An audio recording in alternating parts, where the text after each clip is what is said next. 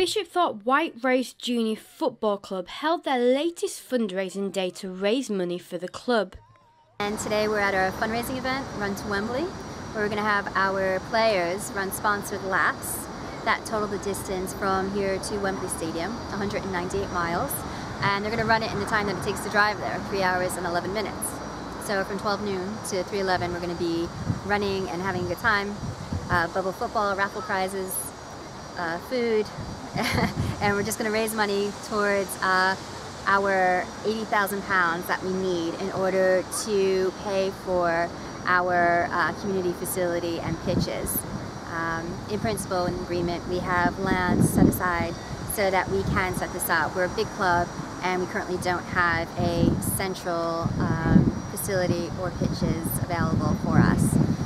Lots of people came to show their support for the event, including Harry Gratian, who ran the first lap around the field with the children.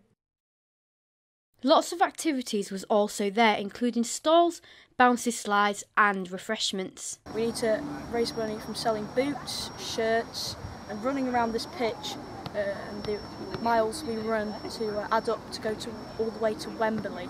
We have over 400 players and we're trying to get a large amount of these guys to turn up, and we're all going to do a sponsored run around the pitch and try and get to Wembley basically. Yeah.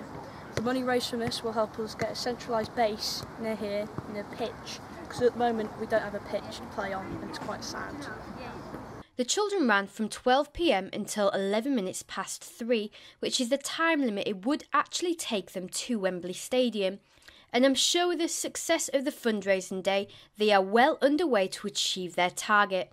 Natalie Eaglin, That's TV.